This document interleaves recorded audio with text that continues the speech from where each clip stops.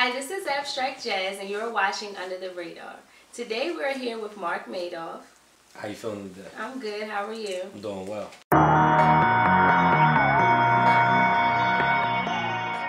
So, Marc, tell us, what is your style of music? It's conscious trap, and I call it conscious trap because it's hard and it's aggressive, but it has a message in it. And the message is to the people about us being better, uplifting each other, and using your stress and pain as motivation instead of depression, and a way to oppress other people because you don't feel well about yourself, but use it to better yourself. And what inspires you? What inspires me? My kid inspires me. The people inspire me. I just want to see, like, our culture, I'm going to say, you know, us do better as people. I don't want to say the word support because we better than support. We love and respect each other. So when I think of the word support, I think of belts, suspenders, assistance, help. So, we love and respect each other. That's something that's given. You ain't got to ask for it. So I just want everybody to love and respect me. I don't need support. I got enough belts. And what artist inspired you? Well, artists inspire me. It's a lot of artists right now, like the Nipsey Hussles, the Jay-Z's, Big Crit, Side of Prince. I can name many of them. It's a lot of artists that inspire me. But Nipsey Hussle, one of the biggest ones that, like, I recognize, like, I could go for. So when did you decide that you wanted to take on this career as a rapper? 2012, I decided that I wanted to do music. I mean, I've been into music since '99, probably to 2002. I took a large break, which probably expanded from 2002 till 2012. So it's like I'm new, but I'm not new. But actually, I really came back and put my all into it 2012. And what has been some of your standout moments? Standout moments, this year been going well. Performing with a live band, it's a high that I don't want to come down from. Yeah. What's the best part about it? Like, what do you love about it? The energy.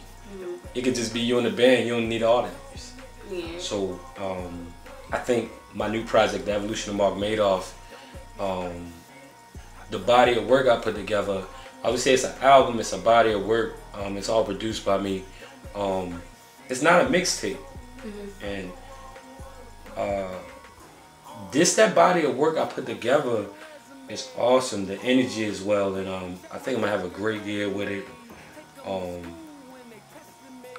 But that's probably my standout moment right now. This album, The Evolution of Marc Madoff. That's my standout moment right now. And what are some of your goals? Some of my goals is to be heard around the world. To be heard around the world. I respect my city, Baltimore, but I don't make music for the city. I make music for the world. Yeah. So that's my biggest goal, to be heard in 52 states. Well, speaking of world, I seen your video on World Star. How did you feel about that? About it being about like all the comments and stuff like that. It was motivation. Okay. The comments were fuel.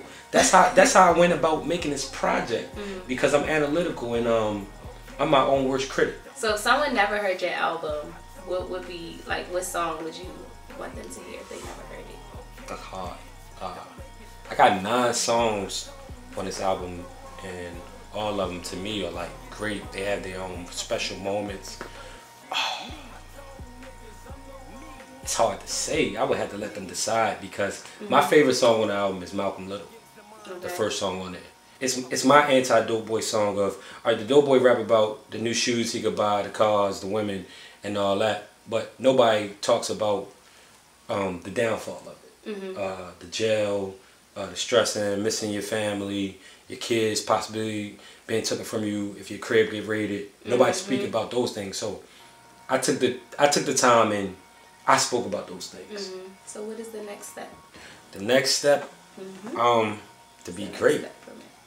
That's my next step, to be great. Every day I wake up is a reset.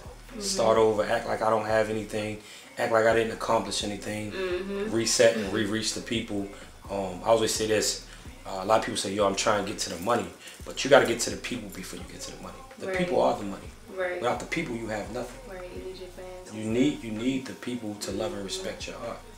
And I'll just say I only worry about who love and respect it. I can't worry about who don't, because then I'm taking time off and neglecting who's there in front of me.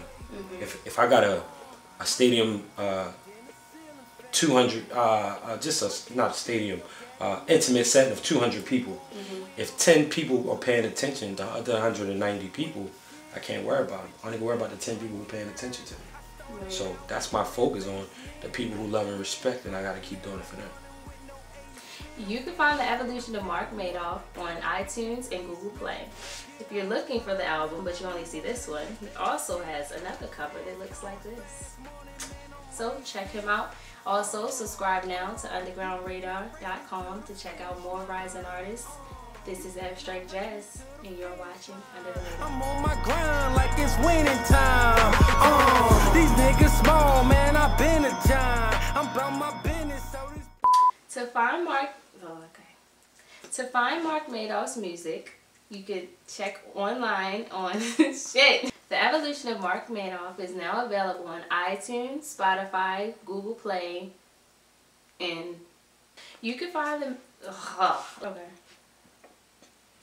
You can hold one in your hand. Just to let it You can find The Evolution of Marc Madoff, Shit. Gotta get this Madoff out my head. Stop. No mad. Okay. You can find the Evolution of Marc Madoff on... iPad. Okay. Alright, I'm gonna get it right this time. Go ahead.